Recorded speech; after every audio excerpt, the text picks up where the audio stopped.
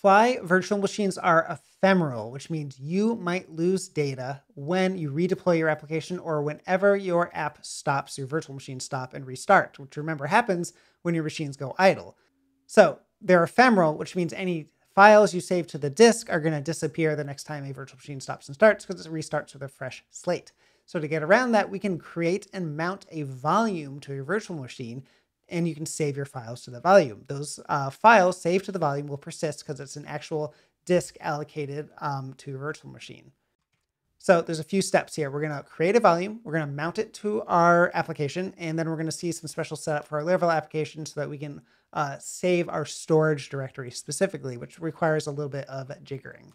So we're going to do fly volumes create. We're going to name it storage dir. It's going to be in the region Boston. You have to select the region here. It has to match the region your machines are running in, that your application is running in. I'm going to do a size of 20, which means gigabytes. I'm going to do fly volumes list to ensure this volume actually exists, and it does, right? 20 gigabytes in Boston. It's encrypted, which is great, all that good stuff. So now we can mount it, and the way to do that is to configure our fly.toml file, and at the very bottom here, we're going to add a mounts section.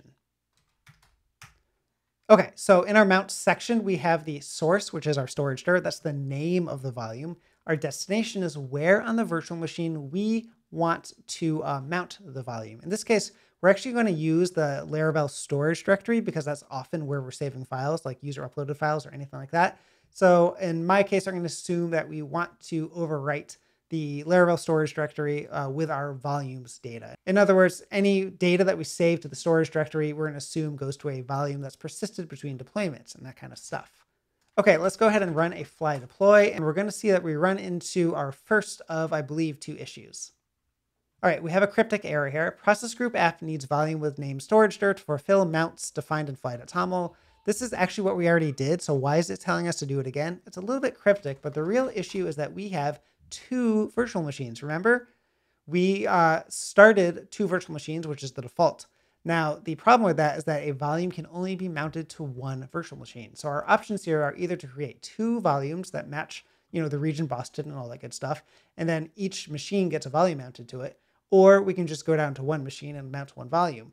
Now, Fly does not manage persisting or replicating data across multiple volumes. So if we have 2 volumes and 2 machines, they'll have a split brain problem where different data is on different storage directories, depending on which virtual machine is just serving your request at the time that a file is uploaded or placed into that storage directory. So the easier option here is actually to do fly and remove force to get rid of one of the machines. So this is the machines API. So it's technically fly machines, remove.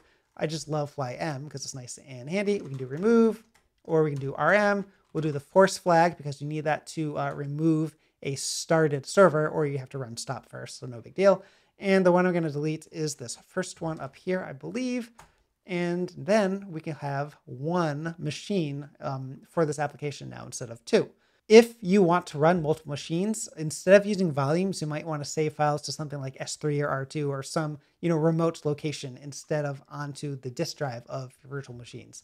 But we're going to assume we want the volume for this video, and therefore we're going to go down to 1 machine because it's just simpler. So we'll do fly status. Great. Let's go ahead and keep refreshing this page. We'll see that this is a virtual machine. It was stopped, so it's now going to get started to serve this request. That gets served. Great. Do fly status again. We'll see it started because it's going to serve that request. And then we can move on with another fly deploy. Now, after this fly deploy, we're actually going to hit our second issue, which we need to resolve.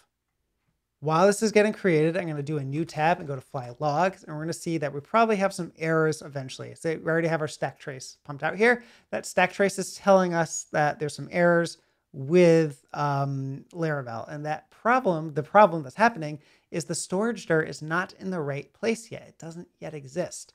This is going to delay the deployment, right? Because it doesn't get a healthy machine. So I'm just going to go ahead and cancel that deployment, and we're going to see how to fix this issue. Okay, so any commands we run into Laravel are going to fail because the storage directory doesn't exist when the virtual machine boots up because the volume, which is empty, overwrote that storage directory. And the storage directory has important stuff in it. The app directory, the framework directory, the logs directory, all that stuff that Laravel tries to use whenever it's booting the framework. So the stuff's going to fail. And in particular, our fly scripts directory has this caches.sh file in it, right? That is trying to run PHP artisan commands. And that is going to boot up the framework and do all sorts of stuff, like, configure cache to config and all that good stuff. But the storage directory doesn't exist anymore, so it's going to generate an error. So what we want to do here is a few things. We're going to do it so we have this one-time process where we copy the storage directory stuff into the volume, and then let Laravel do its thing. We're going to copy our local storage directory into a new directory named storage underscore, right? It's copied, so we have 2 storage directories here. And then we are going to create a boot up script into this machine in the .fly scripts directory. I'm going to name it 00 volumes.sh. I'm naming it 00 because the scripts in here are going to get run in alphabetical order. So we want to make sure this gets run first before anything else. The contents of this script are going to be the following. So it's going to check to see if storage app exists. If it does not exist, it means our volume is mounted but is empty. So the storage app directory doesn't exist there yet. Now, then it's going to do a check to see if our storage underscore directory exists. It will in our next deployment because the storage underscore directory exists. We just copied and created it, right? And that's going to get deployed up in our application. If it's not found there, then we run into an error and we exit with an error status code. Otherwise, it copies the entire contents of the storage underscore into the storage directory.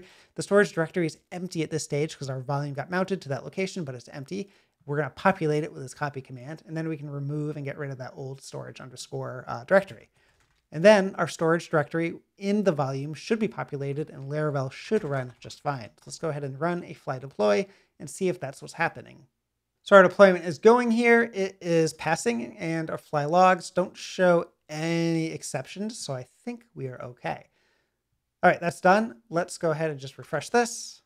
And our application here is serving requests. Great. Let's do fly SSH console, which is a new command I haven't shown yet. This will SSH into the running machine and we can check out what's here. Our storage directory is here, right? Our storage underscore directory is not. We can check out what's in the storage stuff, and there is stuff in there. We see this lost and found directory, which is exactly what you want to see because whenever you mount over an existing directory with a volume on Linux servers, you get this lost and found directory here. We can do, I think df-h will work for here, or lsblk perhaps, both of these. We see we have a disk mounted at the var.html storage directory, and that disk is also here. VBD is its ID, all that good stuff. It's 20 gigabytes like we expect. So that's perfect. We have a volume here. We can save stuff to that storage directory, and every time we deploy, the data in there will get persisted. So now that data is going to always be there for us through deployments or when the servers stop and start and all that good stuff.